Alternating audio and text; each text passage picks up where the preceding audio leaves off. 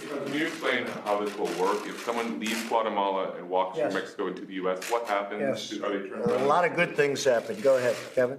So this is a return to the appropriate approach under international law to protecting asylum seekers at the earliest possible point in their journey.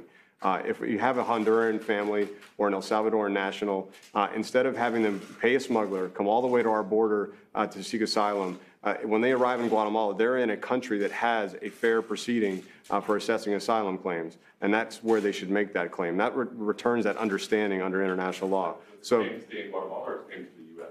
They can make a protection claim if they would like in Guatemala. So if they arrive in the U.S. not having availed themselves of that opportunity, they'll be returned to Guatemala.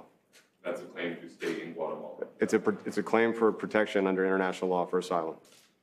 Which we've never had before, and which is something that's so good. It's good for everybody, but it's so good.